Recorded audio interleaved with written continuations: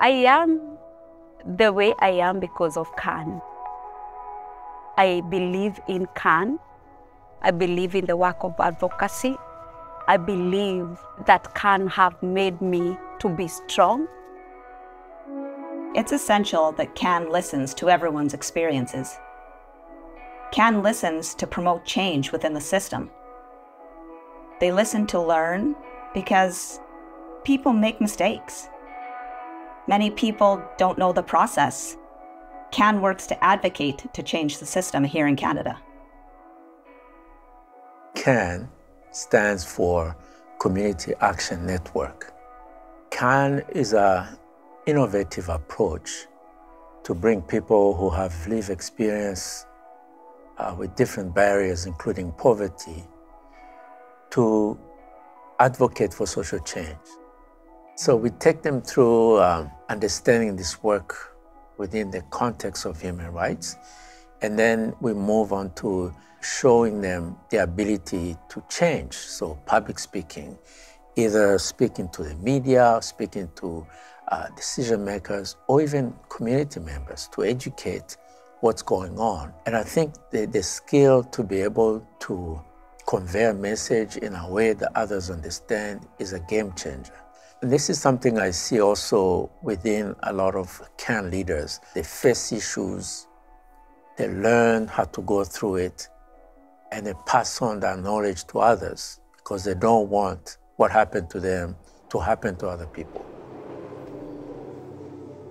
CAN it's really what it's in the name. It's a community action network. So if we break down each of the letters, it is community, but it's also community of those voices who have been seldom heard and seldom represented in City Hall.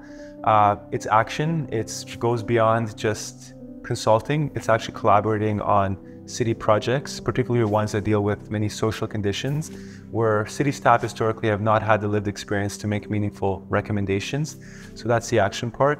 And network is really a network between community, the city, nonprofits, and everyone to actually get at a holistic way of dealing with many of these social conditions that are all too much of a reality in the city we find ourselves.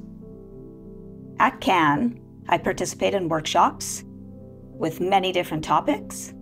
CAN also provides education and opportunities to speak out. I have been invited to share my personal life experience and what I've been through and to show others in the community. I love to give out my lived experience so that it can impact even someone who doesn't have hope, or just to get into a platform which you feel like this is a place I want to be. So I just love the way that when I landed to CAN, I was broken, like I was not totally healed. And that is why I call it a transformation. It's like it transformed me to who I am today. Many people have never met a deaf person. Being the first deaf person they meet, when sharing my experience, there's a lot that can be learned, and it's impactful. I've been invited many times to offer presentations about my life experience and the help and support that I receive from CAN. I'm proud to be involved with CAN and stand up for my rights. I don't need to be afraid or hidden away. I have the right to share my experience as well.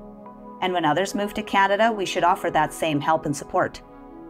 I think it's actually bringing different voices and perspective to City Hall. I think it actually represents a form of decolonizing work where the way that decisions are made are actually more collaborative. They understand the interconnection between things, and they're actually based more on moving the planning work from the brain more to the heart, which can actually lead to much more meaningful decision making. It's really passing on the baton. I feel fulfilled when I see the transformation, and I'm delighted when I see that I've had a role in their transformation as we move along. People don't know how hard it is to be deaf. It is very, very difficult compared to someone who can hear. There are so many barriers. I want to be that example that deaf people can. If a person says they can't or are afraid to say something, I help them by speaking out.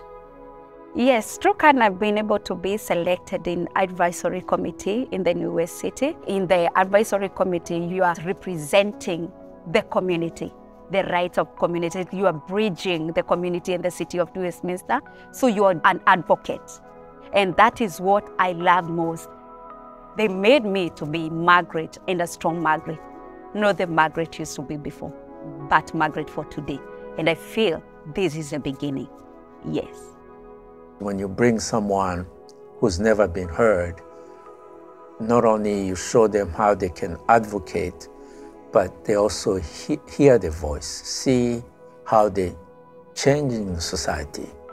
They feel empowered and they can move mountains.